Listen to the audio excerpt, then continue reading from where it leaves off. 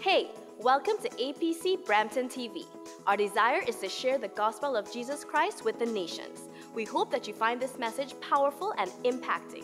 If you would like to contact us, you can email us at info@allpeopleschurch.ca.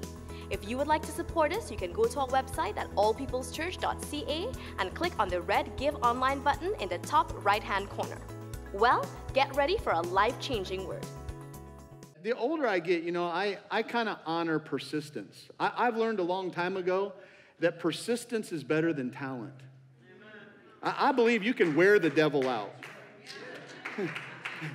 And when I think of Pastor Tony and Pastor Carolyn, there's one thing about them. They have been here, we talked earlier, it was since 1983. They've been in this church when they served another man of God and worked for another man of God. They've been committed to this place since 1983. I honor that about you. You are one persistent couple.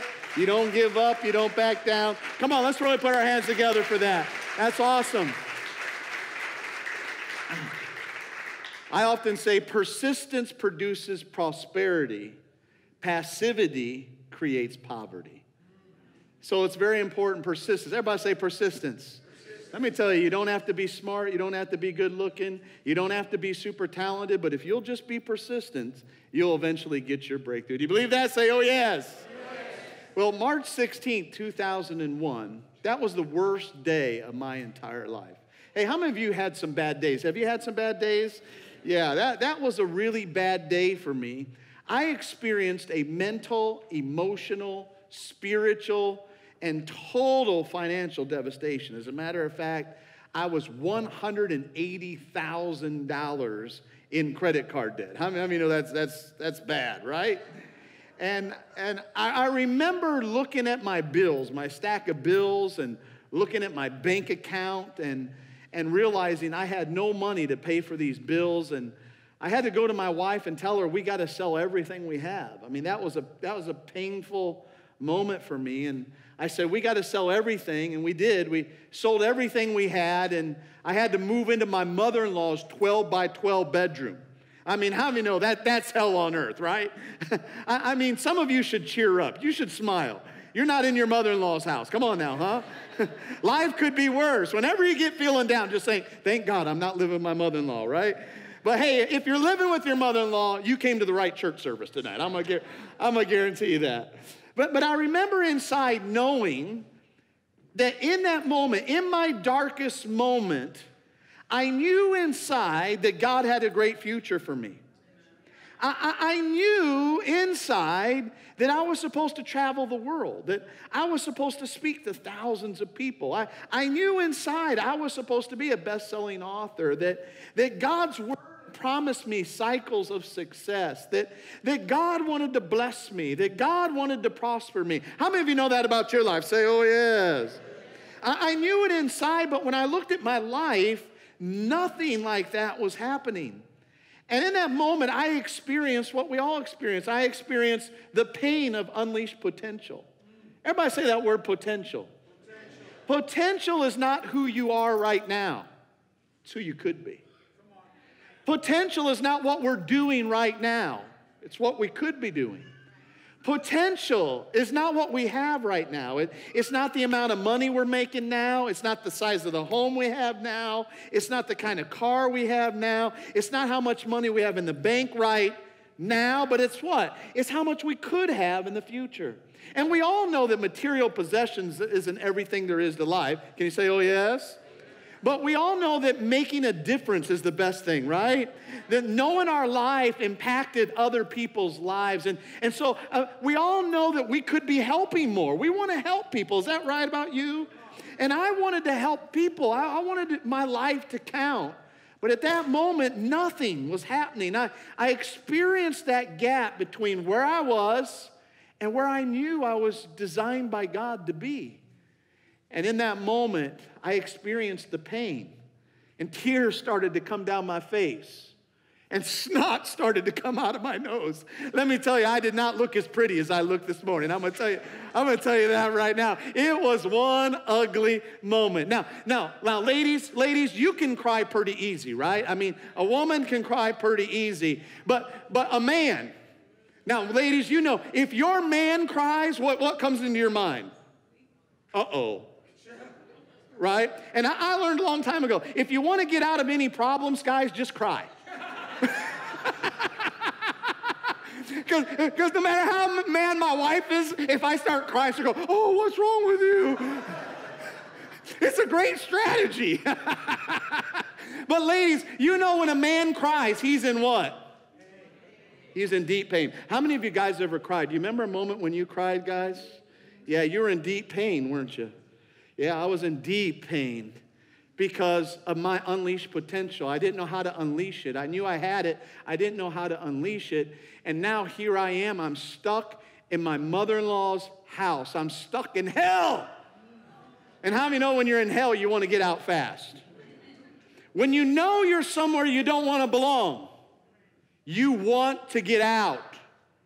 And you want to get out fast. I remember flying one day. I was flying from Singapore, coming back into the United States, and we were landing in Los Angeles, and we had to circle Los Angeles. We're supposed to land. I kind of had to go to the bathroom, but I thought, no, we're going to land, and I'll wait, and I'll get off the plane, and I'll go. But we're all buckled up, right? And now we have to circle the place because of the storms. They say, stay buckled up, don't get up. And I'm sitting there going, oh, okay. And when the plane lands, right, I am beelining it towards the bathroom. And I'm going, I'm like, oh, help me, Lord, help me, Lord. And I go into the bathroom. Now, we're in L.A. You don't know what to expect to see in L.A., right? And I go into the bathroom, and when I walk in the bathroom, all of a sudden, out of this stall comes this tall, I'm 6'6", and it was a woman. And my first thought was, I know they have some weird people over here. Maybe, maybe this is a he, she. I don't know. But I started to look around, and I realized all of a sudden, oh, wait a minute. I am in the wrong restroom. And I said, oh, no. And I said, I gotta get out of here. And guess what? I got out of that restroom as fast as I could. See, when you're in the wrong place, you want to get out really fast. But if you stay long enough in a wrong place, you'll settle for where you're at.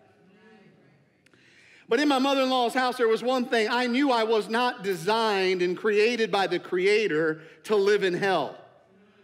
Most people I find in life are more satisfied with the known hell than living in an unknown heaven. So they stay stuck where they're at instead of going for where they're supposed to go. And I know in my own life at that stage, I was hurting so bad, and everything around me looked like just bad, not good. But I realized some things, because crisis is the gift from God. That when it comes into your life, it doesn't look like a gift, but it is. Because what we call a crisis, God calls a classroom. And it's in the middle of our crisis, our real beliefs begin to surface about ourselves. And what I discovered in that tough time of mine, I discovered that I had some wrong beliefs, that people had taught me some wrong things over the years, and most of the wrong teaching came from church. That I'd gained some wrong beliefs that actually caused me to end up in hell. Now, your belief systems that you have in your life are the sail that moves you into your future. And so you have to be careful with belief systems. And what I learned is most of us, as far as our finances go, we learn from wrong people. I mean, my own self, how did I learn about money? How did I learn about prosperity? I learned the wrong way. My family, they abused their money, right? Poverty is not the proof of lack of money. Poverty is a proof you've been spending money in the wrong places. My parents made lots of money. My father made lots of money, but guess what? He spent it on wrong things. And so I realized, wow, I learned about finances. The reason why I'm in a financial crisis, I learned about finances from my poor parents. And if you think about it, who do we learn about this stuff from? We learn from our poor parents. We go to school and we learn from poor teachers. And then we go to church and we learn from poor. And guess what that produces? A bunch of poor people. So poor teaching poor equals more poor. And so if you're going to learn about, especially about money, hey, I want to give you a piece of advice. Don't listen to people who teach about money who are broke. Go learn about money from people who have succeeded and then do what they do. Can you say, oh, yes? And so I realized in that moment, wow, my belief system's got me here. And I said, man, I need help. I need some help. So I reached for somebody to help me. And fortunately, I got a great coach that came into my life. And I went to go see him, and I'll never forget, he looked at me and he says, so tell me, what's going on for your future? Where are you heading? Where are you going? And I looked at him, and back then, I was conditioned by the church to think yearly, right? And so I says, well, this year's going to be my year of breakthrough. He's like, your year of breakthrough? Yeah, this year's going to be my year of breakthrough. Last year was the year of favor, but this year's going to be the year of breakthrough. And I don't even know with the church, every year we got this little slogan, right, of what this year's going to be. And the guy looked at me and he says, why are you thinking so small? I'm like, what you talking about, Willis? He said, why are you only thinking about a year? He said, that's small thinking. He says, why don't you think about the next decade? Why don't you think about the next 10 years of your life of where you're going to be? I'm like, wow, I never thought about that before. And he's like, well, if you'd start thinking, you'd be a lot further along in life. And I'm like, yeah, well, that's true. And this guy just started filleting me. He's like, well, do you have your dreams and your goals written out on paper? I'm like, no, I pray every day. He says, you pray every day? I says, yeah. I says, every day I just pray, God, your will be done in my life. He said, that's all you pray. God's will be done in your life. I said, yes, you better believe it. Every day, God, your will be done. He says, you are an idiot. I'm like, I didn't pay you $250 for you to call me an idiot. I said, what do you mean? He said, that's not a prayer of faith. That's a prayer of consecration. I'm like, what? He said, yeah. He said, when you pray the Lord's will be done, that's a prayer of Jesus consecrating his life to the Father, saying, I'll do what you want me to do. I'll say what you want me to say. I'll be what you want me to be. That's a prayer of consecration. You're in hell, Bubba. I'm like, yeah, I'm in hell. He said, what you need right now is a prayer that moves mountains. You need God to radically change your life. I'm like, yes, I do. Well, the prayer of consecration is not going to work for you. He said, man, you need this prayer of faith going on in your life. And I'm like, wow. I'm like, I never saw it that way. He said, yeah, you need to really start looking at your life, and instead of living life by default, you need to start living life by design. And I'm like, wow. And I'm like, and this guy said, Keith, he says, you are the co-creator of your future. You and God together are creating the future that you want. I started to think about that. I'm learning, man. I'm like, what? I just thought God was just going to make it all happen for me. If God's going to do it, God will just do it. How many have ever said prayers like that before? Yeah, God's just going to do it. And I thought that way before. And if you think that way, it's like, well, if God wants you to comb your hair, he's going to come down and comb your hair for you. How many know God's not going to come down and comb your hair?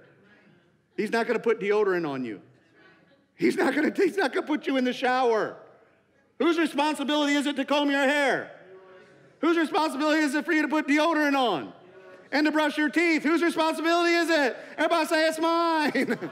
So I was wanting God to do for me what I was supposed to be doing myself. Wow. And I'm like, wow, that is a completely new thought for me. It was life transforming. And I started to think, because I went to the book of Genesis, the first book in the Bible. Isn't that a great way to start? Let's just start all over again. Everybody say, let's just start all over again. Yeah. Is it possible some things that we've learned in the past, this all sounds good, but it's not true? It's not everything that we need. And so I went back to the book of Genesis. Genesis chapter 1, verse 1 says what? In the beginning. Okay, we need to go back to class. How long have you guys been going to church, huh? Let's go. Hey, in the beginning, God what? Created. I can't hear you. What was God doing? Created. So the very first verse in the Bible, how many of you know that must be an important verse to God? I mean, if he's going to open up a whole book and talk about himself, the first sentence probably we really should pay close attention to. In the beginning, what was God doing? He was what? Creating. So he chooses to reveal himself as a creator. Why? Because he wants us to understand who we are. See, the more we get to know God, the more we discover who we really are. God says, I want you to know I am creator because you are a creator. Wow. And when my eyes started to open up to that, to realize I've got a responsibility to create my future. Therefore, because God gave me the ability to create, I now have a responsibility. I am no longer a victim, no matter how bad my life was. No matter how negative my life story is, and Pastor Tony told you, my life story is full of being abused, being beaten, being an alcoholic, not being able to read, not being able to write. Everything in life was against me. I was an abused little boy who couldn't read, couldn't write, insecure. Thought I was stupid, thought I was ugly, thought I was a failure in life. That was not the most greatest place to be raised. And however, no matter how bad it's been for you, as long as you have the ability to create, you have the ability to change your life. Come on, let's put our hands together. Are you hearing me? Yes, you do.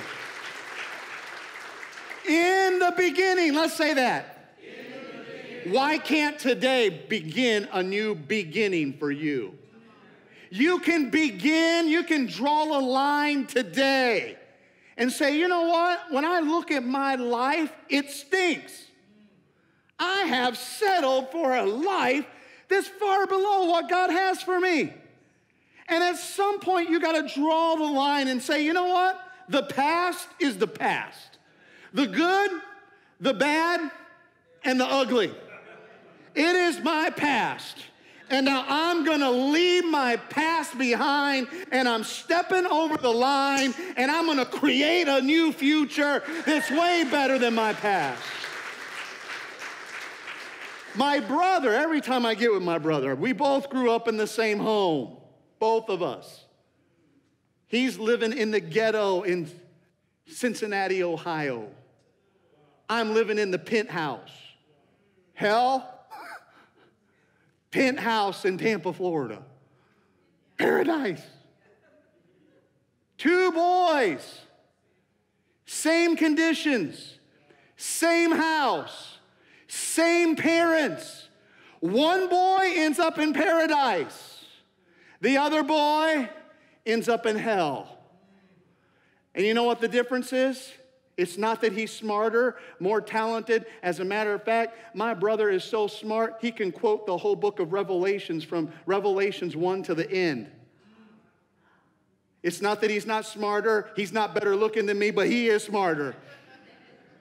But watch this. Watch this. Every time I get with my brother,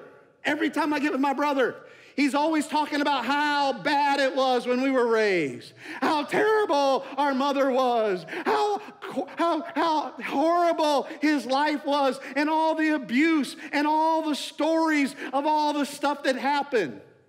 And I'm going to tell you, when at 23 years old, I looked at my life. My life was a mess. And you know what I said? I said, I'm getting out of here.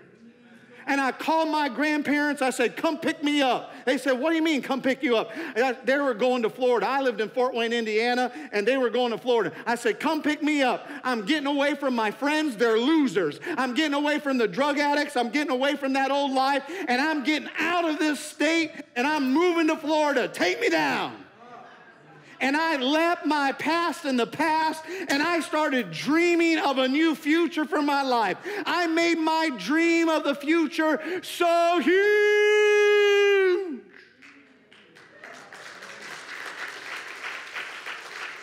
It was what? It was huge, as Bernie would say. I made it so big that I forgot. My dream healed my pain of my past. Because I got so consumed with moving to my dream, I forgot. Now every time I get with him, I get depressed. I have to take Prozac before I meet with him. Because he always wants to drag me where? He wants to drag me in my memory when I'm trying to live life out of my imagination. And see, you will either live a life out of your imagination or you're going to live life stuck in the memories of the past. Well, ladies and gentlemen, your past is designed for photo books, not for your future. You store those back in there and you put them in a closet and lock them up and set fire to them. And you got to go into your future. Because looking at the past isn't getting you anywhere. So in the beginning, God did what? God created. The beginning of creativity starts with imagination.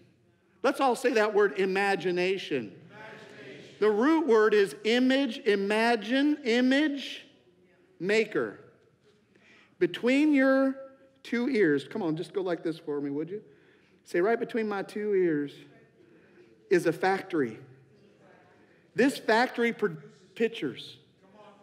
Your brain has the ability to take a picture and look beyond where you're at to see a future of the divine possibilities of what could be for your life. You have a responsibility because God gave you a gift. Everybody say it's a gift.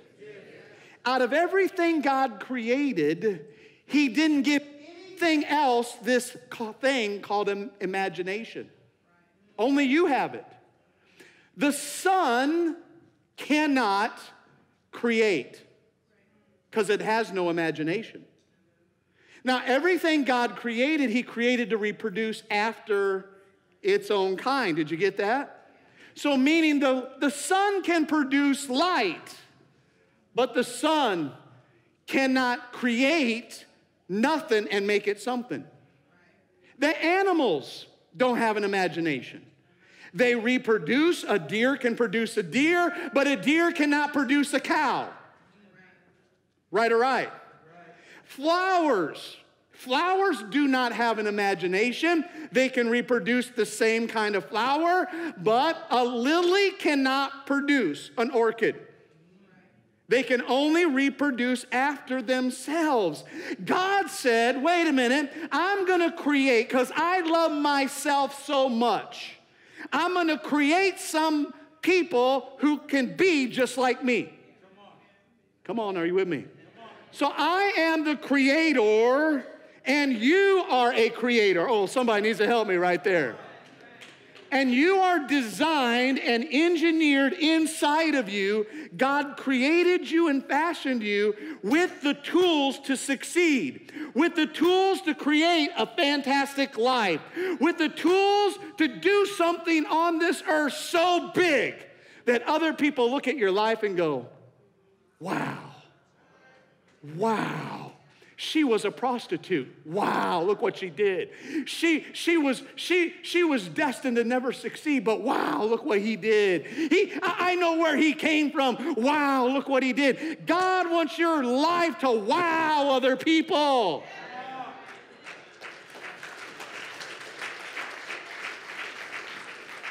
And he gave you this thing, imagination. Everybody say imagination.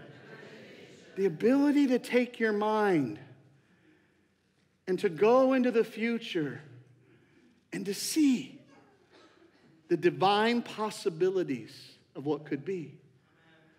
This coach, for me, he told me, he said, Keith, he says, I want to challenge you. And I says, okay. He says, because you're not really clear, I want to challenge you. And that's what coaches do. Coaches challenge people to get out of their comfort zone. And what I realized was that no matter what, I was creating whether I liked it or not. See, you can sit here today and say, well, I don't believe this stuff, and I don't know about all this stuff, and, I'm just going to go back and just trust God, And I don't know about all this stuff, and you can reject it, but you know what? No matter how much you reject this message, you're still going to go and continue to create your life. You have created your own environment, whether you like it or not. You have a choice. You can create either or. You can create a heaven or you can create a hell. Most people would rather live in a known hell than to create an unknown heaven. But God originally created you for paradise. Let's say that together. God created me for paradise. Somebody say, oh yeah. Yeah, what was God's desire? God did not put Adam in hell. He put Adam in a place of paradise. Adam got kicked out, and God's been trying to get us back to paradise ever since. But what do humans tend to do? We tend to want to function inside of our comfort zone. And inside of your comfort zone, you conform to the masses. The masses are broke. The masses are underachievers. The masses are lazy. The masses are going to sit at home and watch football games today and hockey games. The masses, they should be building a business. They should be building a life. But the masses are going to sit and watch the Olympic Games. The masses are going to sit and watch the baseball game. And then they're going to wear their jersey with their favorite baseball player on the back and think they're cool, not realizing they're really a dork.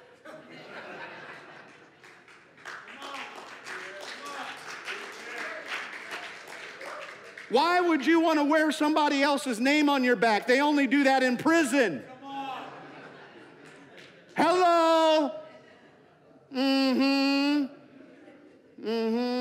Yeah. Let me tell you something. Your favorite baseball player, your favorite basketball player, they're not going to wear your name on their back. That's right. And they're not going to give you any money for the return ticket that you went and spent all that money on. They're going to take that money and go buy their mansions and their limousines and leave you broke. So won't you go home tonight, take all those jerseys, go out and set them on fire and dance on top of them, and then go and make your own jersey, put your own name on the back and say, I am bad to the bone.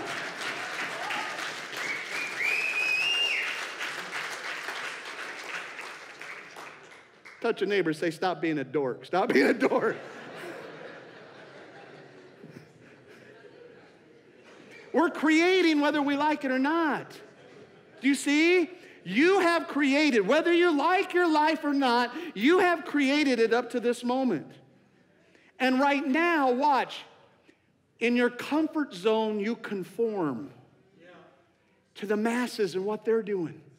Watching TV, watching sports, playing video games.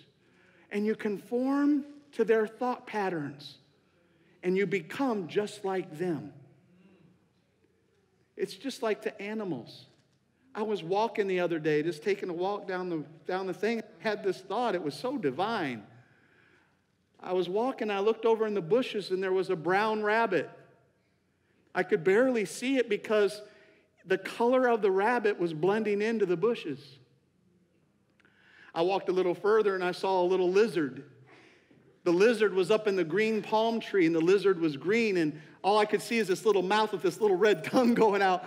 And I saw this little red lizard. It had blended into its environment, you see. God created animals. He gave them the ability for their bodies to change colors and to blend into the environment so it fits inside the environment. But see, when God created us, He never created any of us with a color to blend into nothing. As a matter of fact, He created us to stand out. Not to conform, but to what? To stand out. Not to look at the environment and say, how can I fit in? But God created us to create our own environment. Oh, yeah. For us to produce our own paradise or our own hell. But it is up to you. Because God gave you a tool. The only thing you need to create is an imagination. All you've got to do, your responsibility, is to picture it in your mind. That's all you got to do. That's what imagination does. Image, you have the ability. Right now, you can close your eyes, close your eyes, close your eyes. Just close your eyes, and let's just do something really easy. See yourself right now. See yourself in a house that's twice as big as yours. How many of you see it? Raise your hand. Can you see it? Now, did that cost you anything? It didn't cost you anything? No, it didn't cost you anything to create a picture in your mind of a bigger house, a nicer car. Close your eyes. See yourself speaking on stage and people coming to hear you. Can you see that? Yeah, it didn't cost you anything. But imagination, it's your tool. Now, if I have a tool and I don't use it, whose fault is it? It's yours. And so many people, God has given us this wonderful tool called imagination, and yet they never realize that they have that wonderful tool, and they never use the tool. So guess what? Their lives stay stuck, or your life goes really slow. You keep coming to church, you love God, you pay your tithes, you worship, you pray, you praise, but it feels like, Dr. Keith, it's so slow, man. Help me, Lord, help me, Lord. And when life goes slow, there's a bigger chance you'll give up. That's why the church is full of quitters, because it's taken so long, but God gave us the tools, and once you got the tool, acceleration happens. It's like Tony. If I was looking at this picture over here, if Pastor Tony said, hang that picture up, Dr. Keith, and all he gave me was a nail. And I didn't know there was a thing called a hammer. I'd be like, how am I going to get this nail into that wall that has a 2x4 going across it? Now he just leaves me. And I'm like, how am I going to do it? I have no tool. So I'm like, I take my hands and try to pound it in. I take my head, try to pound it in. A week later, Tony comes back. Blood's running down my face. I got holes in my hands. And Pastor Tony looks and says, Keith, why isn't the picture hung up? And I'm like, I'm working on it, man. I'm working. He said, why are you so slow? Well, I don't know. Now, what would you tell me? What would you tell me? What would you say? You'd probably be like my coach and say, hey, dingbat, why don't you use a what? A hammer. A hammer? Oh, a hammer? Is that all I need? That's all you need is a hammer. Wow. And then I take the hammer. Once I use the tool, what happens? My life goes from taking me 2 weeks to get nowhere to 1 second to what? Bam, the nail is in. And see, it's the same way in your life. Some of you have not been using your imagination. You have not been using it because you've been living out of your memories instead of living out of your imagination. And God says, in the beginning, I created. You have the ability to take your life, no matter where it's at right now. And all of us here are at different phases of our life. But we were built for progress. And you're only happy when you're progressing in life, when you're moving forward. And all of us have this thing to be able to progress. And the challenge came to me with my coach. He said, Keith, I want you to see your life 10 times bigger. 10 times.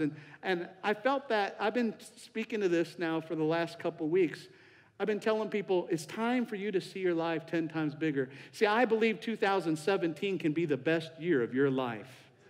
I believe that 2017 could be an explosive year of growth for this church, an explosive year of growth for your finances, an explosive year of growth for transformation in your life. How many of you believe that? Say, oh, yes. But it starts today. It begins with you imagining that everything in your life gets 10 times bigger. When Bob told me that, I was like, I'm going to be honest with you. Can I be honest with you? I went back home, and I'm like, I can't see it. I can't imagine myself speaking to that many people. I can't imagine my income being that much money. What would I do with all that money? And I'm like struggling. I'm like, in my mind, you see, watch this. My heart said yes. My mind came up with all the reasons why it can't happen. But watch. All you're responsible for is to put the picture in. And then watch and believe that it's possible. Everybody say, it's possible. One more time, say, it's possible. Now unto him who believes, all things are what? Possible. So you got to picture what you want to see your future look like, and then you got to believe. Everybody say believe. You got to believe, yes, it's possible. If it's possible for a guy who flunked kindergarten, it's possible for me. If it's possible, come on, somebody help me. Possible for a guy who was born with Satan's escorts as his father, then I can do it too. If it's possible for anybody in the world, yes, I can. I can do it too. Now, here's the thing. Once you put the picture in with your imagination, you believe. See, some of you are trying to figure things out, then you'll believe. You're trying to figure things out, then you'll imagine. That's not your responsibility. That's not how you were designed. God first imagined before he created anything. That's all you got to do is just imagine and believe that it's possible. And then watch this. Then you are wired by God that once you see it, you believe it's possible. You are wired by God to then design a roadmap on exactly how to bring that life to pass.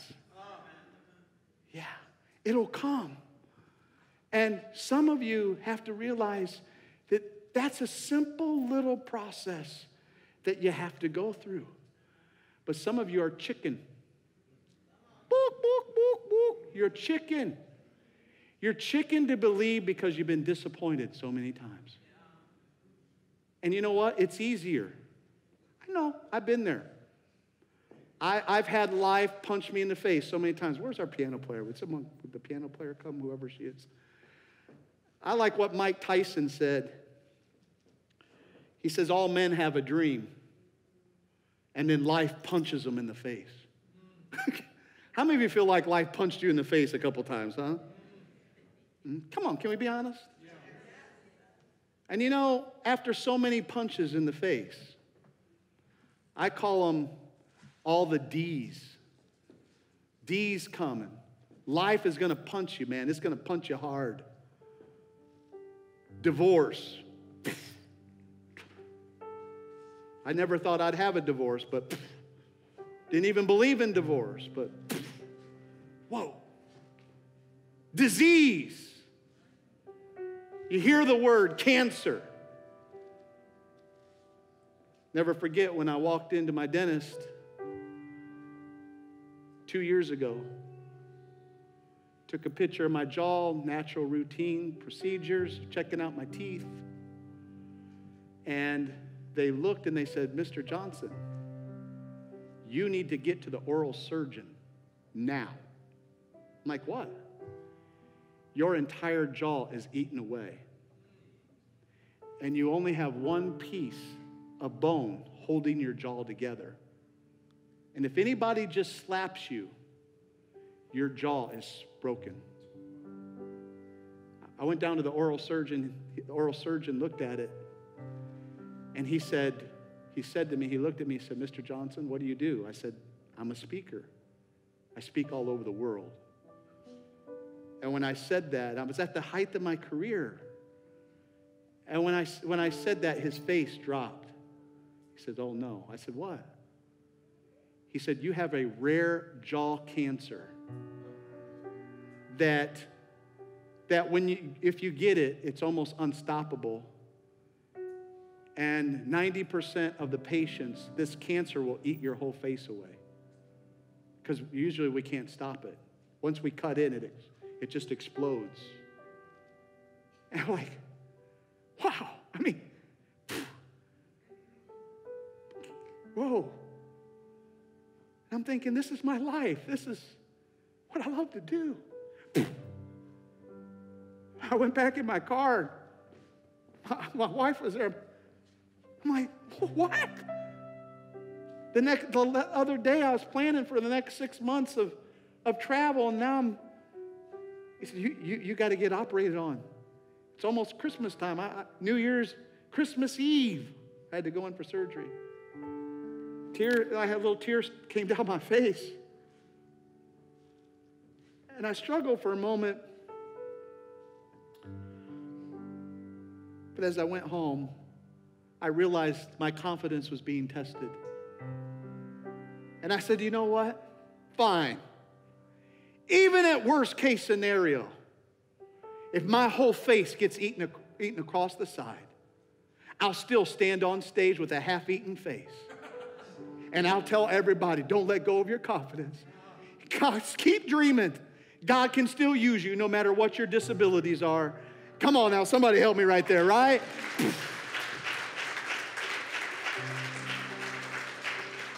Divorce, disease, debt, your kids acting up, get on drugs, doing crazy things. Things don't turn out like they want. Bankruptcies, failed businesses. And if you're not careful, you can let go of the dream.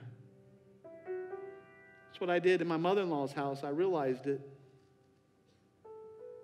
And I looked at my wife one day and I said, honey, I said, I'm a failure. I'm stupid, I'm ugly, I'll never amount to nothing. My wife looked at me and said, you listen to me right now. I said, yes, ma'am, yes, ma'am. She said, number one, I don't marry failures. I'm like, whoa. She said, number two, no person is a failure. Failure is not a person, failure is an event. That's all it is. And every person has to go through failure to get to their dream. I'm like, whoa. That's why I've been married to that chick for 25 years. Celebrating 25 this year. Yeah, 25. I know what it's like. I know what it's like to get hit in the face by life. But let me tell you something. That's when you got to sustain the dream in your imagination. You got to sustain that dream in your imagination over a period of time. You've got to hold on to it in your imagination no matter what's going on. And most people do what? They let go. And they give up and they settle. And they say, you know what? It's better not to dream because I will never get disappointed. And as soon as you do that, you have lost the confidence test. You have failed. But here's the good news. You can pick it back up. I said you can pick it back up. And it's time today, I believe. I believe some of you, life has come at you. Life has punched you. And you're confused. And all you need to do, and all God has sent me here to say to you, dream again. Ignite that imagination again. Resurface those dreams. Bring them back to the surface again and start holding on. Abraham, I'm going to give you a land as far as your eye can see. Abraham, you're going to have to hold on to that vision. You're going to have to hold on to what you see on the inside, not what you see on the outside. If you're here today, say, Dr. Keith, man, life has punched me in the face.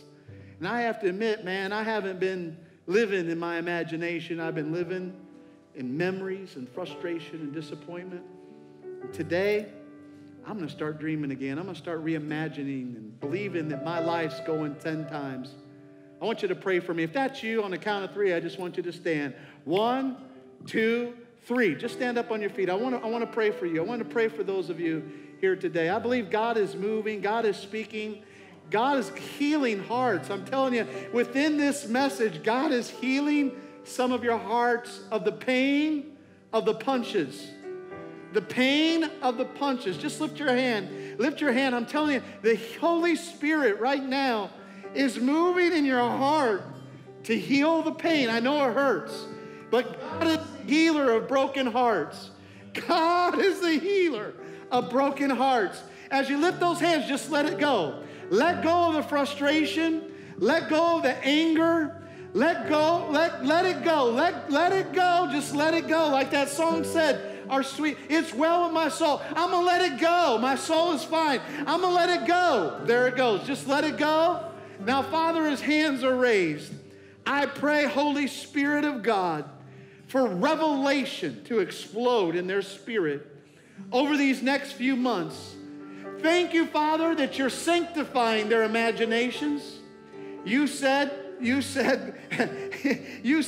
men, if they want to build a tower to heaven, there's nothing they could set their mind to do that they couldn't do. They were doing it for evil, but God, if we do it for righteous reasons, we do great things. So, Father, I just pray over each person that you will heal them, restore them, and that, Lord, they will fire up their imagination, and that the fire of God will begin to burn in their belly again for their destiny, your overall desire for their life. In the name of Jesus Christ, I pray. Amen, amen, amen. Can you put your hands together, please? Yes, yes, yes.